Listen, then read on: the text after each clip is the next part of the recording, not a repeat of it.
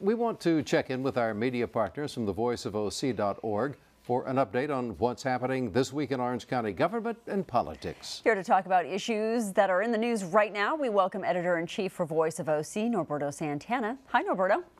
And Ann, thanks for having me again. Yeah, thanks for coming back. We're glad to have you on as always. Let's talk a little bit, first of all, about a recent grand jury report discussing the culture of corruption, as they called it, here in Orange County. Expound a little bit more on exactly what that means.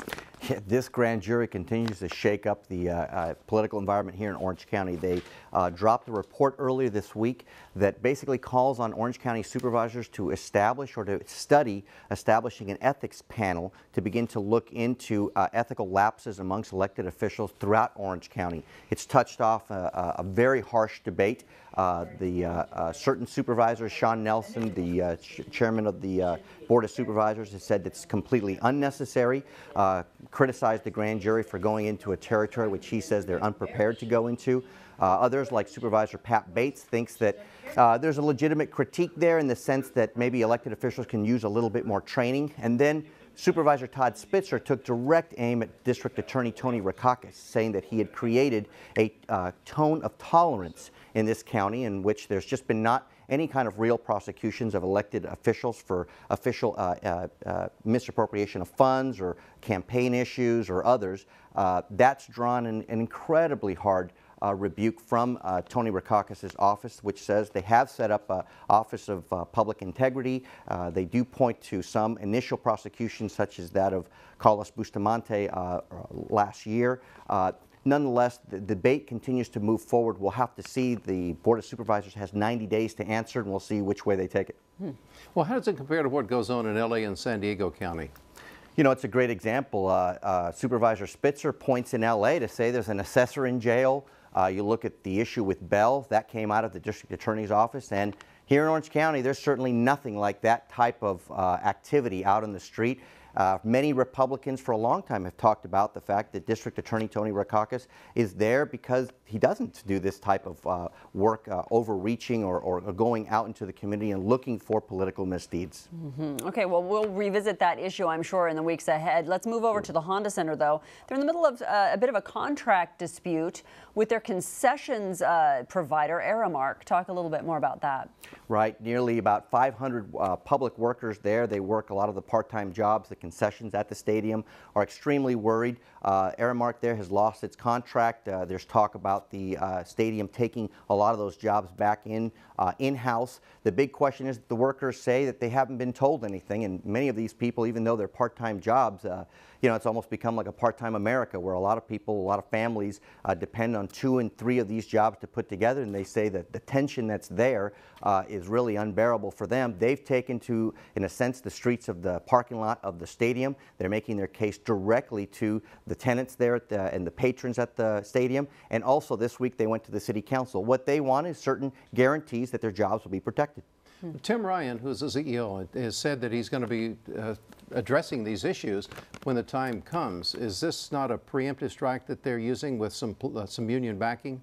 Well, you know, I think, again, everything in life, all negotiations come through action, not words. And so I think that what they want to see is some sort of protection, some sort of actual commitment as opposed to just some general assurances. And that's basically what, you know, what a union is for. That's what they'll do. They'll continue to make their argument both to council members and to the public. But the Honda Center owners and management don't necessarily owe Aramark employees anything, do they?